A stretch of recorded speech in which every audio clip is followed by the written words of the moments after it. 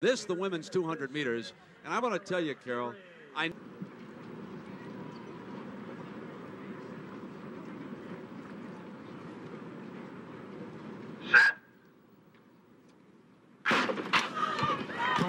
smooth start now. Torrance and Gidry moving very strongly in lane 3, hoping to power out for the final 100 meters, but Torrance is right there. Torrance is on the top, and Gidry trying to come back now. Torrance holding her off, and Gwen Torrance is going to do it. Gwen Torrance has doubled out.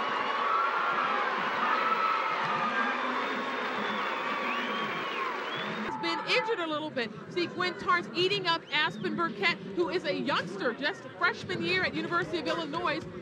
But Gwen looks so good on that turn coming around. As we said earlier, very tight turns. And Gwen Torrance takes it on in, winning the 200 and the 100. The men's 200 is still ahead of us. Gwen Torrance, Carlette Gidry, and Selena Mondi Milner all make the national